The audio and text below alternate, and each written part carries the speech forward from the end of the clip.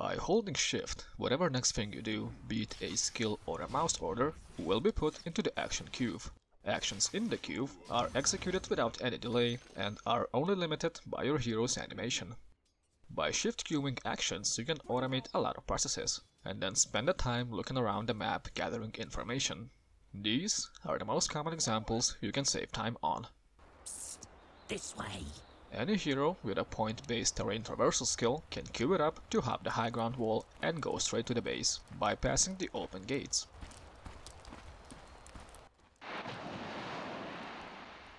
Blink spells, and the dagger does not have a backswing, and your hero will take up the next action immediately. Item pickups, into the bottle, runes included, also do not have a backswing, and is usually faster than right-clicking the movement manually. Other queuable actions will again depend on the backswing of said action, so it's up to you to discover how you can move your hero more efficiently. Experiment, and good luck!